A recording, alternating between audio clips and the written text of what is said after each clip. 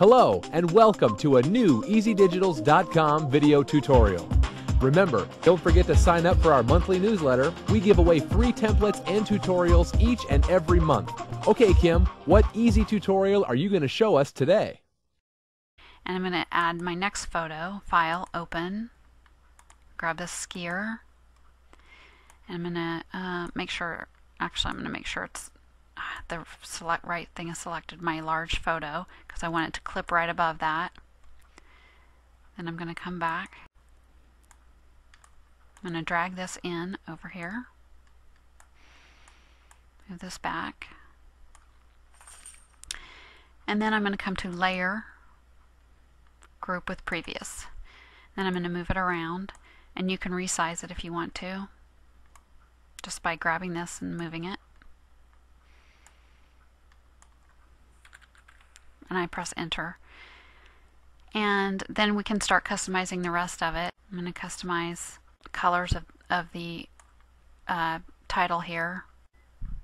This is the sunburst. I'm going to just change this to web only. And I'm just going to pick a gray color. And then I'm going to click OK. And the halftone, pick the same gray. And I'm going to change this name to the other font, and I'm going to come over here to the type tool and change this to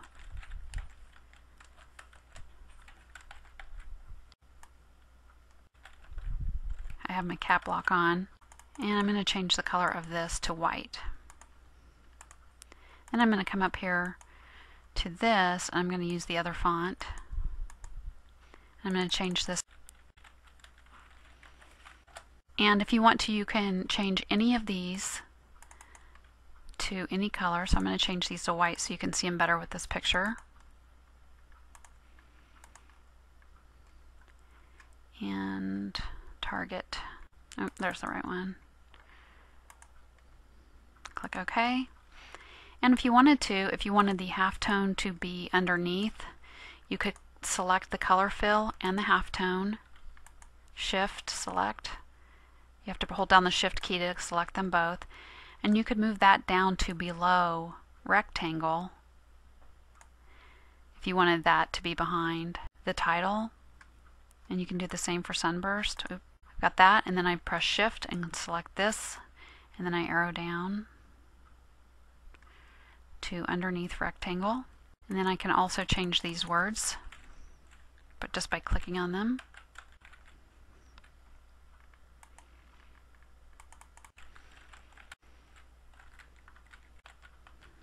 Another thing that you can do is you can select your Move tool, and you can move multiple layers.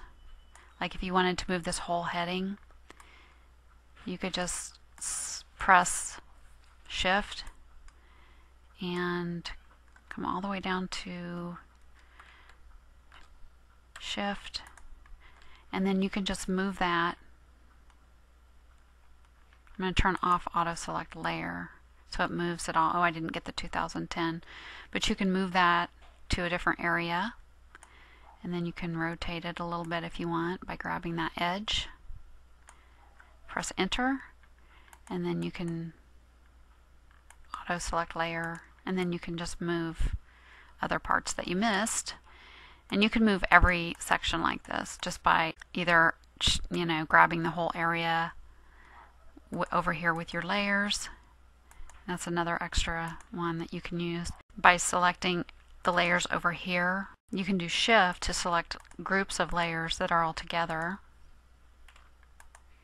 And you can use Control if they are not together.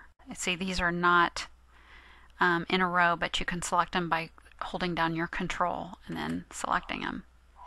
So that's how that works. And that covers the basics of how to customize Quick Poster Volume 8. Enjoy the template. Hey, that was easy. Thanks for watching. If you have any questions about this tutorial or any of our products, you can always reach us at EasyDigitals.com. Have yourself a creative day.